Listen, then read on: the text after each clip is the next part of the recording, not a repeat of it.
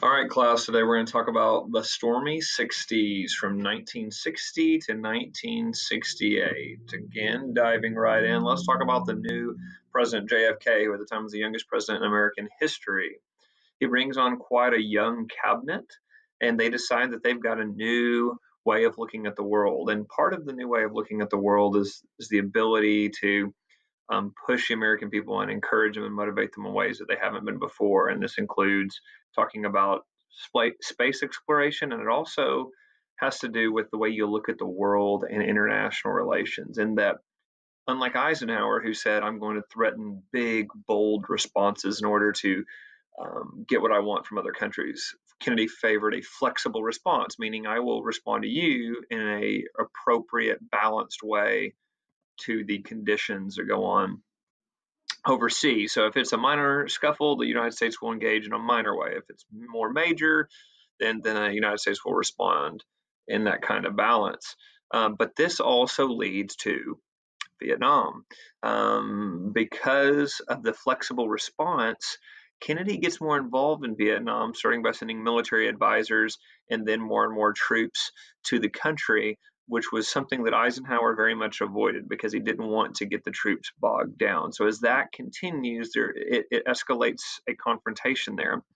Also, with the communist leader now of Cuba being less than 90 miles away from our coast in Florida, Kennedy had a lot to be concerned about the spread of communism. Kennedy dies. We have a separate presentation there on that, an incredible assassination that rocked the country. There might not be, it's one of the most emotion-packed and disturbing events that happen to the public at large. Lyndon B. Johnson becomes president, and you see him really mobilize Congress. Again, somebody who knew how to get things done in the legislature. He gets a lot of legislation through. It is interesting to see his campaign with Goldwater in '64.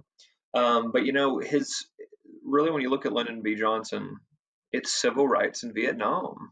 You need to know what all was passed through the Great Society in Congress, but you really need to look at civil rights during this era of 1964 to 1968 is really, really going to grow.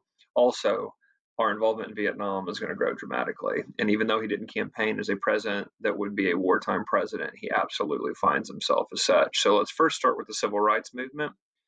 You see a lot of successes. I think that it's very important here when you answer this discussion question to look at, first of all, through the 50s and 60s, see what problems the civil rights movement had, look at what they had to deal with, what specifically, look at schools, look at busing, look at segregation in public places, and then look at how the civil rights movement decided to address it. And there's really two factions of this, which again we get into in a later presentation, which is Martin Luther King, very much a nonviolent, very religious man who pushes for that type of solution. And then you have a Malcolm X who pushes for a more aggressive, immediate response, and how the country navigates those waters. And so when you really look back at this time period and you look at Kennedy and you look at Johnson, it's very interesting because JFK is memorialized as a hero in American history, even though he served just a little over 2.5 years as president.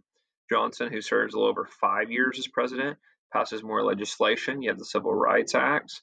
You have a heavily involvement in Vietnam, which ends up being a very, very unpopular war.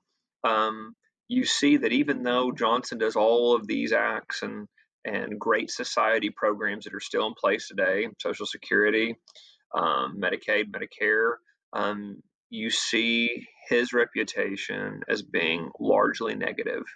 And you see Kennedy as you know, I mean, again, if you ask many Americans to place their top 10 presidents, he usually makes a list. Now, that being said, a lot happens during the Kennedy presidency, right? Even missile crisis.